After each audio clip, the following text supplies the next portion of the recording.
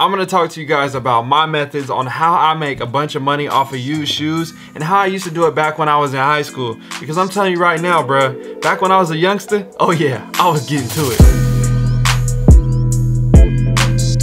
Welcome back to the channel. What's up with you guys? How you doing? How you been? If you did not know by now, my name is DJ and this is The DNA Show. Now, if you haven't already, go ahead and hit that subscribe button, man. Join the family, join the squad. You already know what to do. The family has grown to 60K subscribers, man. This is insane. Hit that like button because you already know that helps the algorithm oh so much. So let's go ahead and get into this video. The first thing that I want to say is shout out to the Fix Kicks because I got a great deal on a pair of shoes and they will be the shoes that I'm using in the example for today's video. And also shout out to my boy David Got Kicks because he was the one that was help, you know, proxy or whatever you want to call it, pick up the shoes for your boy. So let's go ahead and open this box up real quick, see what shoes we got inside, and let's see how much money we can make off of them. Ooh, we got some toilet paper. And we got the shoes. So first things first, I just want to say shout out to David Got Kicks. If you guys haven't already, go check out his site. He got some Louis Vuitton toilet paper for people right now in the times of need when it comes to the toilet paper. Might as well do it with luxury, bruh. Oh my gosh, I did not know he was about to send this to me either. So basically, these were available at the Fix Kicks at their shop down there in the Bay. I hit him up, I was like, bro, I need you to pick those up. I seen it was for a smoking deal. They're in my size. I got high school, you know, memories of all that right there. So he ended up picking up the shoes for me. These were 40 bucks. And he also sent me some Louis Vuitton toilet paper, you know what I'm saying? Gotta stay fresh and so clean. I'll show you guys a tutorial on how to use this and how to properly wipe in another video. But for today, we're just gonna stay on this topic. Thanks again for the toilet paper, bro. All right, y'all, let's get into the video. So here we have it, a size 13 Air Jordan 1 Retro Alpha White University Blue, and these came out back in like 2007 or something like that. And I remember they dropped when I was in high school. Everybody had to have them with the picture on the side. It was just something dope back when the BMP pack was coming out, all those different things. So these for me, nostalgic memories. These still got the Air Jordan on the tongue and on the back here on the heel. This is before the high tops was a thing and the mids was really like a thing for people. So yeah, they're dirty, yeah, they're beat, whatever you want to call it, but I think it's gonna be worth it. And this is what I would do back when I was in high school, and that's what I want to talk about first. How would I make a bunch of money off of shoes like this that's dirty and beat up, everything like that? This is how I do it. I would always find shoes like this that had great prices because I'm like, I know the potential of the shoe, not what it's currently at right now, but I saw the value in it later after I got done, you know, putting my work into it, cleaning it up, scrubbing it, trying to get some of the creases out, get some of the dirt off, fix the suede, relace it, tie it up, you know, clean the tongue up, clean the outsole, clean the midsole, insole, you know what I'm saying? You kind of get where I'm going with this, right? So after I have that notion in my head already, thinking like, hey, what are these shoes gonna be worth, all those different things. Back in the day, there was no apps like GOAT and StockX and all these different things like that. It was just straight up posted on Craigslist, try to figure it out, Facebook Marketplace, hit up some homies at the high school, see if they wanted the shoe, different things like that. But I know if I could get the shoe for 40 bucks, retail is like 100 and something, I might be able to try to get close to retail now that the shoe's so old and some people might still want it, different things like that. So let's go ahead and clean this shoe up. We'll figure out what they compare to prices at the end of the video, and then we'll kind of determine how much we could sell this shoe for and determine what the profit would be if I were to sell this shoe after I bought them for 40 bucks. In this video, I'm going to clean one of the shoes so that way you can see the difference between the cleaned version and then the dirty version, so you can see kind of what I did and how much I was able to increase the value based off of that. So with that being said, let's go ahead and get into it. Definitely gonna get these laces out too, gotta clean those. That's a dirty insole right there. We definitely gotta clean that. These are all light blue with the suede on there, and then it's got leather here on the white panels and then a leather kind of picture here where the swoosh is at. So this is a nubuck, so we're gonna kind of try to take it careful with it. I know with these in particular, probably not gonna really notice that much. You're probably gonna definitely get some of that dirt out of there and clean it up, and then we'll try to sprucing it up a little bit with some mink oils. So let's go ahead and start cleaning the sole, and then we'll work our way to the upper and knock that out, and then we'll see what it looks like. Somebody definitely wore these to the beach because there's like a lot of sand in there, but that's a whole nother issue.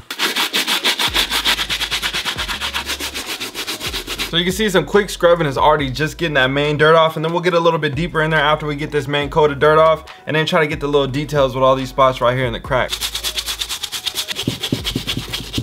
Okay, so we got a lot of the main dirt off of the outsole right now. You can see it's starting to show a little bit more color, not as dirty looking. And we gotta get in the cracks now, so let me get a little X-Acto knife or some scissors or something. Let me, just one sec. I know this seems like it's a little bit extra, but trust me when I tell you, this could change the value of the shoe.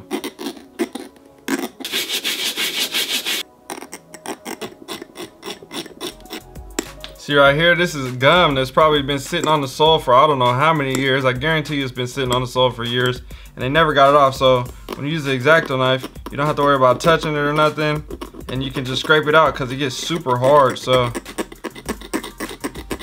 this is gonna change the game, bro. I'm telling you, the little things. Okay, so now we got some of the bigger stuff off of there, and now let's go ahead and get in these cracks with the toothbrush, you know, classic old school style.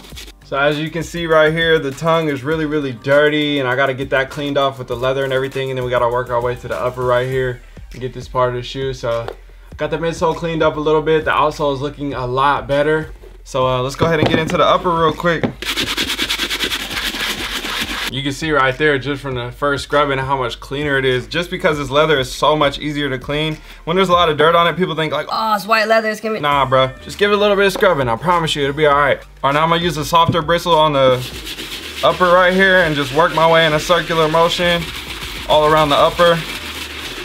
Try to clean out that nubuck, that suede, whatever you wanna call it. Bro, honestly, these is coming out pretty cool. I ain't mad at it.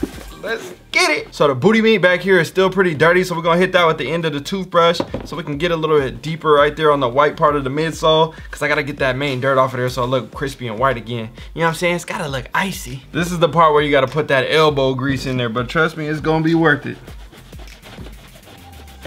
You can always tell if somebody's a car owner or not by the heel of their foot. Everybody goes through that struggle, bruh. It's looking pretty solid. Okay, so now there's like a satin sock liner on these right here. So I'm gonna hit that with the brush, just try to clean it out a little bit, you know, try to get some of that dirt from, you know, that heel sweat and all that extra stuff. We gotta get that out of there. Okay, next thing I wanna do is spray them down with some deodorizer on the inside, because I just can't be, you know what I'm saying? You just gotta disinfect the shoe. We're gonna let these dry, and we're probably gonna hit them with some mink oil, and then I'll be back at you guys in a minute. Okay, the shoe is all dry now, so let's go ahead and, it actually feels pretty solid. Honestly, I feel like I don't even need to hit it with the mink oil. It might bring a little bit of color back, but to be honest, I'm probably just gonna end up leaving it like this, so I don't need to worry about that right now. Let's go ahead and put the insole in. As you can see, I got it white, crispy, and clean again. Well, as much as I could. So I always like to spray that one down as well. And if you want to see how to deep clean insoles, go ahead and check out that link above. I have that for a video for you guys as well on how I go through that whole process. Now let's go ahead and lace these up. Okay, so this is basically what it's gonna look like right here. As you can see, it's looking a lot cleaner. The midsole is looking solid, everything like that. So let's go ahead and compare it to the other shoe real quick and see what it looks like. Let you guys see some detailed shots between the two, just to see kind of the condition on where it was and where it's at now. So now that you have seen the difference between the two, as you can see, the midsole looks better. It's a little bit more icier, more white. The nubuck, it doesn't look too bad. It's laced up, it looks a lot cleaner. The leather's cleaner. The creasing is gone somewhat. Obviously, there's still yellowing from age. I could get rid of that, but I don't really feel like putting that much effort into this particular shoe. But as you can see, just a little bit of work, a little bit of elbow grease, it could take it a long way and definitely increase the value of the shoe by doing those little things right there. So let's hop over to Go app real quick and check out the price of this shoe. As you can see right here, we have the Air Jordan 1 Retro Alpha White University Blue. This is the same model. Obviously, it's not a dead stock version, so we don't want to look at the brand new prices, but let's take it over to the used prices. We got used prices that's hitting for around 200 bucks. I see 80 bucks, I see 100 bucks, I see 150 bucks. So it's kind of all over the place from that $100 to $200 range, depending on the condition, and obviously the size plays a factor as well. This is a size 13. A lot of size 13 shoes don't go for as much as the smaller size shoes do. So we got to take that into account as well when it comes to our profits and things like that. So I'm going to look on two shoes that's in my size range, and that's going to be a size 12 and a size 13 in that area. So let's look at a size 13 first. We got one pair of shoes, size 13. They want 200 bucks. The shoe is used. Pretty good condition. They look really, really solid. They're not as creased as bad. It's not as yellow. Why you got his toe in the picture, bro? You could have just moved your foot, like bare toe. I can see your knuckle. I mean, what's up, bro? Anyways, they look pretty good condition. So as we can tell, these are 200 bucks. That's what he's asking for. Do I think he'll get 200? Probably not, but it is what it is. And these are not as nice as those. So we're gonna already bump our price down from the $200 that are asking price. Now let's check the size 12 and see what that's talking about. So we got size 12 right here. We got 150 bucks. Okay, these is pretty clean too. These look pretty solid. We got the 190 bucks.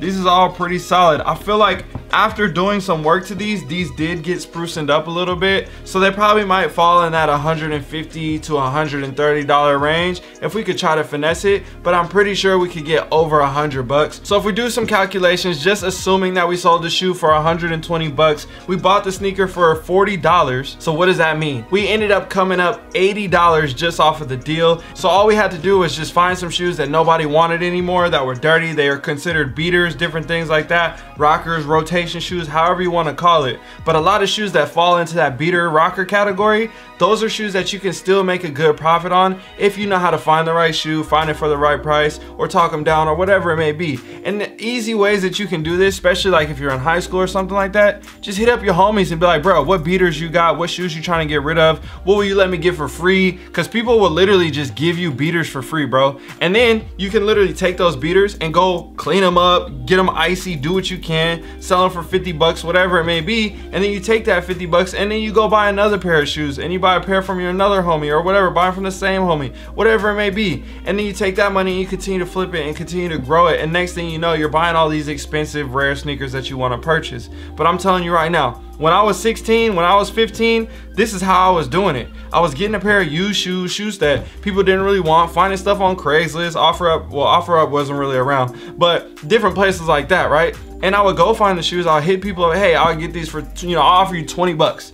30 bucks, 50 bucks. And I would always try to stay under 50 bucks. And then I would always try to sell the shoe for like 100 bucks. So I could at least like try to double my money or make 40 bucks minimum. And I always had those little goals. And I would set those little goals and I would hit those little goals. And you have to do these little things, put the time in, put the effort in. I know a lot of people don't want to do this, but if you don't have a way to make money, and this is an easy way to make money, especially if you don't have a lot of money to invest, I guarantee you, you can grow your money really fast if you do it this way and hustle and grind it out and bust out a bunch of shoes and, clean them all up and do what you got to do. It is definitely possible, because I'm telling you right now, I did the same exact thing when I was 16 years old. So at the end of the day, I hope this video was helpful. I hope you guys enjoyed this. I hope you got something from it. I hope I inspired you to do your first little sneaker mini restoration, whatever you like to call it, deal, and make your first profit. There's a lot of ways to make money, y'all. This is simply just one way, but I wanted to introduce this to you guys because I know this is something that I did when I was 16 years old. I don't do it no more. Definitely something you can do. So with that being said,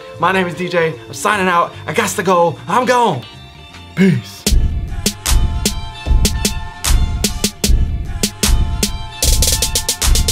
Yo, shout out to everybody that made it to the end of the video. You see I got the new lighting set up. I'm setting it up different. I'm about to be changing stuff up just a little bit. I'm working on setting things up for y'all to, just keep evolving, to say the least. But with that being said, I need a comment of the day. Today's comment of the day is gonna be splash. The reason why I'm saying that, I gotta pick up the shoe again. But he's shooting that shot right there, he gonna make that. Cause if you know where this shot is shot from and what this shot was for, national championship, baby. Splash. All right, y'all, I gotta go. Don't forget to hit the link at the top of the comment section. I got that pin for you guys to enter in for raffles and different things. Obviously, exclusive access and new promo codes. I got some more collaborations coming up soon as well, so stay tuned for that. Now I'm out. I'm gone. Peace.